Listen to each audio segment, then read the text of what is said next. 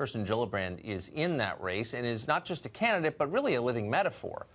Gillibrand is someone who's lived a remarkably fortunate life. Until about 10 years ago, she was a member of Congress.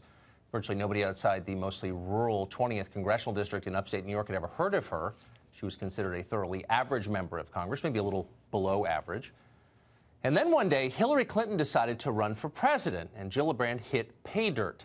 She was plucked from obscurity and handed one of the safest Senate seats in America. Overnight, Gillibrand became a national figure without even having to win an election. Amazing. It was the political equivalent of inheriting $1 billion. And maybe not surprisingly, Gillibrand's views changed accordingly. She soon adopted the politics of the trust fund left. Before long, there wasn't a fashionable opinion she didn't have on any topic: guns, abortion, immigration, you name it. As her friends in Aspen and Martha's Vineyard became more decadent and more contemptuous of the country around them, so did Kirsten Gillibrand. By this past weekend, when she appeared on Face the Nation, Gillibrand was arguing against continuing to operate the United States as a sovereign country. Let everyone in, she demanded. Detaining anyone is immoral. Watch. But you oppose even what the Obama administration did in terms of keeping families together or keeping them together for a longer period of time in detention? I wouldn't, as president of the United States, I wouldn't use the detention system at all. Homeland Security, though, is saying hundreds of thousands of people are crossing the border, and they need to go somewhere before their asylum claims are actually heard. What would you do with them? They don't need to be incarcerated. They can, if they're given a lawyer and given a process, they will follow it. Hundreds of thousands of people, millions of people over time. Where will all those people go? Well, they won't go to Kirsten Gillibrand's neighborhood, obviously. They're not headed to Martha's Vineyard or Aspen or Southampton, obviously. But they're going to dying industrial cities that Gillibrand believes could use more Democratic voters. What the state of New York does well is we actually take refugee families into our communities. We would be delighted to take refugee families into cities like Buffalo and Syracuse and Rochester and Albany.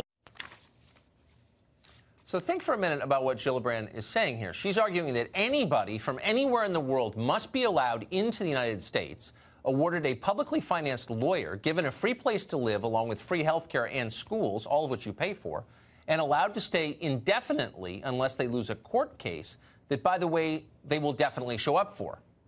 That's her core assumption. The people who have demonstrated contempt for our laws will arrive in court when asked. Gillibrand trusts them to do that. And why wouldn't she trust them? That's the base, that's the whole immigration argument that she's making, which is that unlike you, regular Americans who are lazy and stupid and not worth helping, immigrants are basically perfect. They're smarter, more industrious, more creative than you or any of your American-born neighbors were or could be. That's what they believe.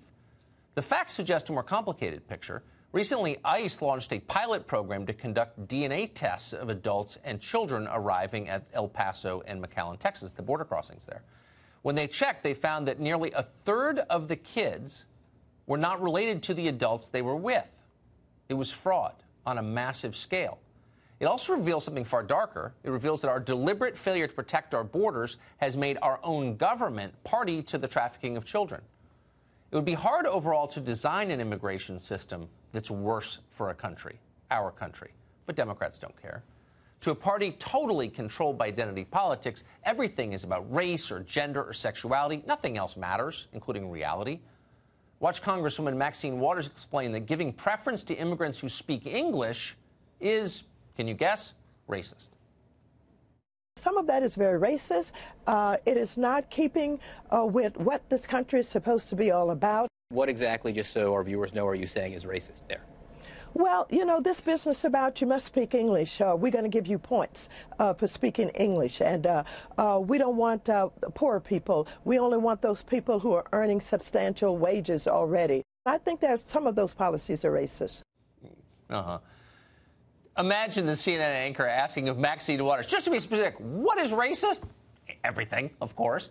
But in this specific case, she and virtually everyone else in her party is arguing that Americans have no right to want immigrants who speak English. Americans have no right to want immigrants with job skills. Nancy Pelosi explained that last week. Americans have no right to decide how many immigrants come here or how long they stay.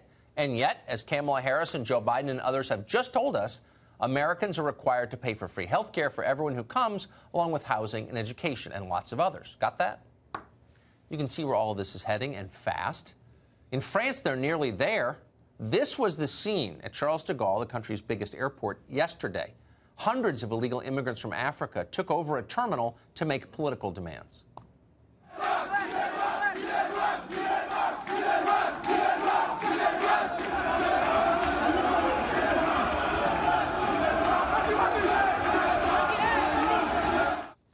At one point, a leader of that demonstration chanted this into a loudspeaker, quote, "France does not belong to the French. Everyone has a right to be here." Kirsten Gillibrand would agree with that. America for Americans? That's racist.